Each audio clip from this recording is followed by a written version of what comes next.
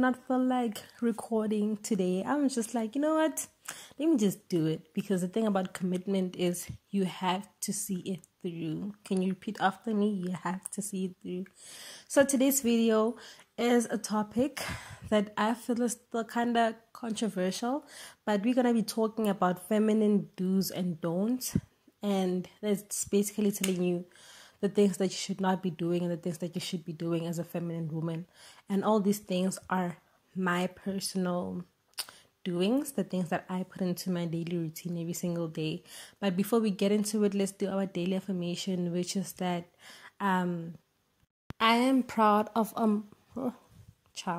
I am proud of my growth from life's experiences. Please repeat after me. I am proud of my growth in all life's experiences. That's perfect. So this is going to be a quick one. And the feminine do's, we're going to start with them. The things that you should do as a feminine woman. Number one, it is to take care of yourself full on 10 out of 10 every single day. You need to make self-care and self-love your ritual. If you do not have time in the morning to look good or to make yourself look good, you can start off by preparing at night the things that you're going to wear the next day. You can start off by getting things that are a bit more permanent, like for instance nails, braiding your hair for a month, getting a wig, things like that. So you need to definitely be taking care of yourself. Make sure that your skincare routine, your body care routine is a routine that will actually uplift your soul. So for instance, I like using vanilla and cocoa butter in my shower routine. So each and every single day when I use them, I know that I kind of smell good. I kind of feel great about myself. And then the second thing that we're going to be talking about is to wear dresses. So this is very much kind of controversial. I do not recommend you to wear dresses if you're a woman and you're going outside of the house alone, not because, women should not know what to wear for themselves, but because it's really not safe out there. And me personally, I know that I did not feel comfortable wearing a dress in public because of the way that people tend to look at my thighs, people tend to look at my body, unless I am with someone who I trust. So if you're going to be wearing a dress, make sure that you're out in public with people that you trust with your entire life, rather than wearing a dress and being out there by yourself and God knows what the heck is happening in people's minds. So it's better to prevent and be a bit cautious than to, let something happen to you. I'm not a rape apologist. No, I'm just, this is just how I feel. So once again, this is like the things that I do and the things that I allow or put into procedure to prevent myself from any sort of danger or anything like that. The third thing that I'll be saying is feminine things to do is to learn how to communicate and to learn how to deal with your emotions.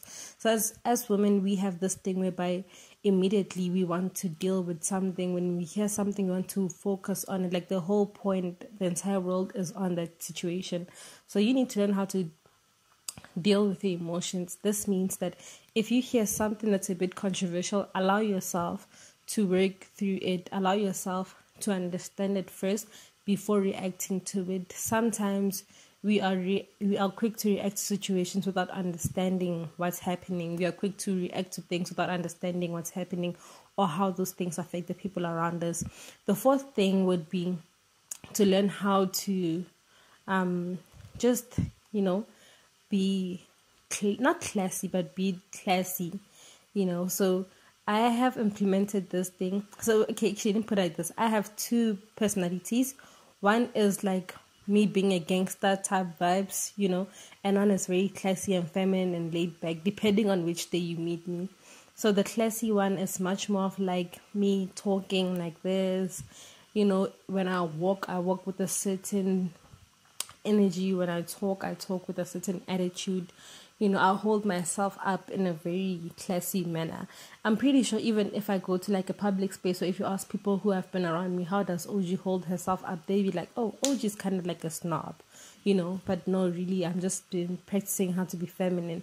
But then, yeah, sometimes people would like make me mad, and I'll, sometimes you gotta pop out and show niggas. That's what I'm gonna say.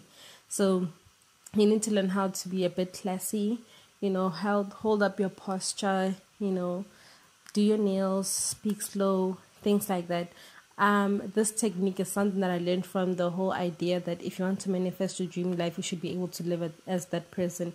And in my dream life, I am definitely a rich woman who does not crash out for nobody and who knows how to act out there. Okay.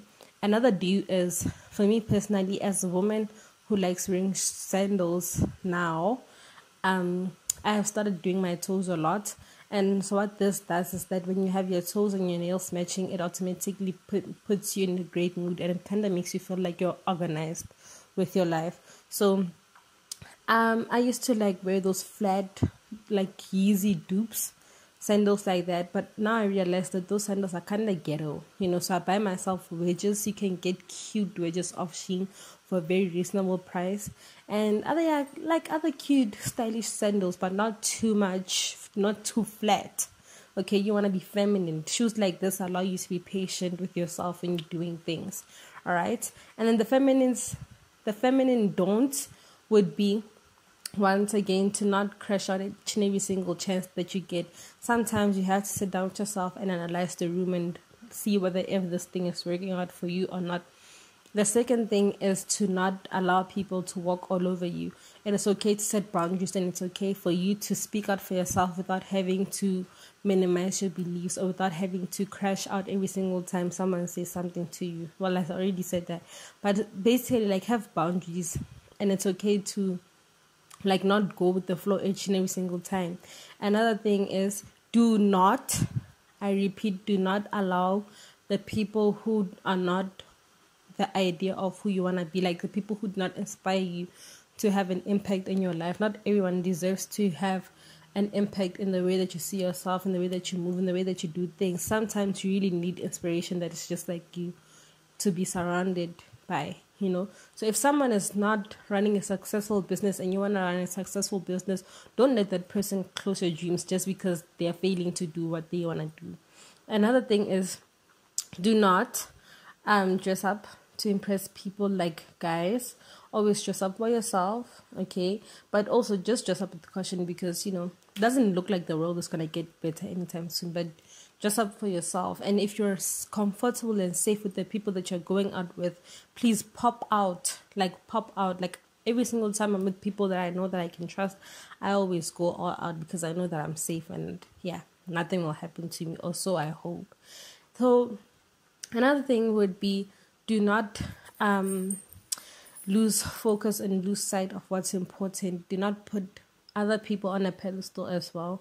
And this applies in like relationships, because a lot of females get into relationships and then they start putting their partners on a pedestal. Do not do that, okay? Your partner should value you the same amount of times that you value them. And that is pretty much my feminine do's and don'ts for the day. I do hope that you guys like the video. Please do subscribe and share my YouTube channel with your other friends. And please go check out my other videos. It is your girl, Miss OG. And I love you so much. XOXO. Mwah.